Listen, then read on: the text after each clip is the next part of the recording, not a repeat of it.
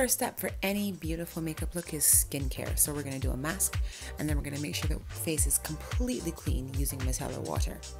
Then we are going to moisturize really well, and then we're going to apply primer to help the makeup stay on the face all day. We're going to start with the eyes, and I'm going to go over the entire eyelid with a fluffy brush and a shimmery shell eyeshadow, and then I'm going to go into the outer corner with a medium brown. Next up is a gel eyeliner to make a beautiful crisp wing. So I'm going to take my time and a really small angled brush and just create the perfect wing, fill it all in, and then right before it dries, I'm going to buff it out with a pencil brush. I'm going to repeat that process on the under eye. This gel is beautiful because it doesn't dry too fast, but it does dry down and lock in forever. I'm going to go over that with a nice shimmery black eyeshadow, carry that about 2/3 of the way in on the top and the bottom lids, and then we're going to go in with this beautiful shimmery peachy eyeshadow and just meet it right up to the black and smudge them all together.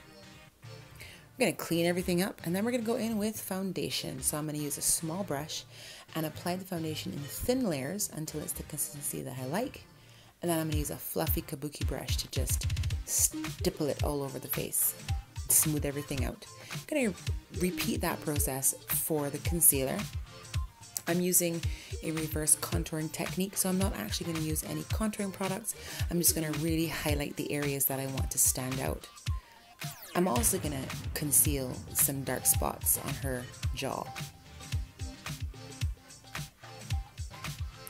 Next, I'm going to use that same peachy eyeshadow as a highlight, and I'm going to work it into the skin with my fingers and a brush before we powder so that it looks like she's glowing from within. I'm just going to apply a really thin layer of powder with a nice fluffy brush just to set the makeup, but keeping the face nice and glowy. I'm going to use a wax and brush the eyebrow hairs upwards, and then just fill in any gaps with powder and an angled brush. Lash primer helps the lashes look nice and long, and then a couple of coats of mascara makes them look nice and thick.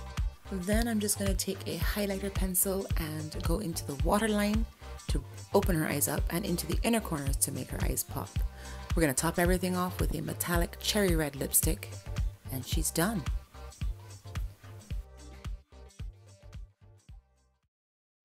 Behold. Oh wow. Okay. On that shoulder.